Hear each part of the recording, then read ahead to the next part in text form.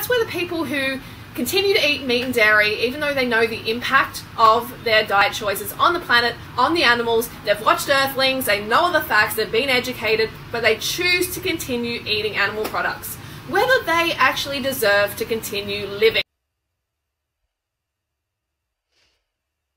Monday.com. Okay, commercials. To manage projects, sales, recruitment. Well, you see, at least I'm not getting an ad for any kind of meat or dairy product. That's good. At least they figured that out. You'll like this video for a piece Oh of my...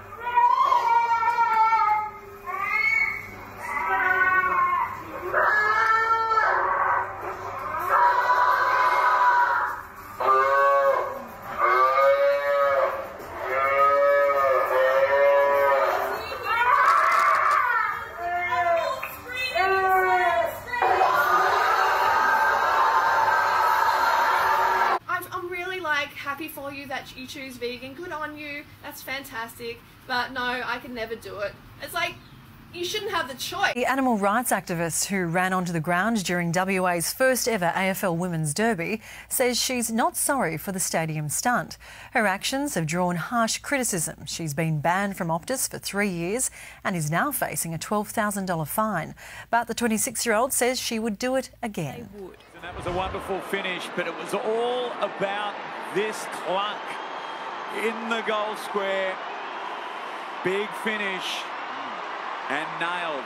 In front of more than 35,000 people, Tash Peterson hit the ground running, leaping from the grandstand to grandstand her cause. Okay guys, an animal rights activist has just crossed the lines onto Optus Stadium. Peterson held a banner that read, "Right to Rescue." The purpose of my action was on behalf of the animals who are suffering immensely in abhorrent conditions.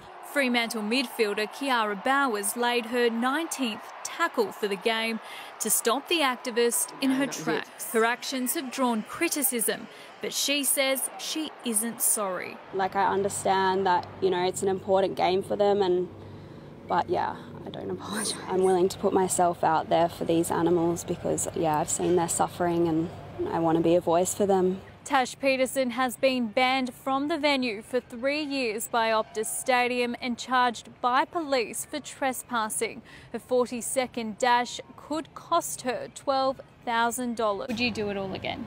Yes, 100%. Peterson will face court in March. Brittany Hoskins, 7 News. Hello students. Today we're going to talk about the devil. The devil's name is Gordon Ramsay. Eating animals is wrong, Gordon Ramsay. Hurting animals is wrong, Gordon Ramsay. Share this song, and if you call me a donut, that's fine. Vegan donut.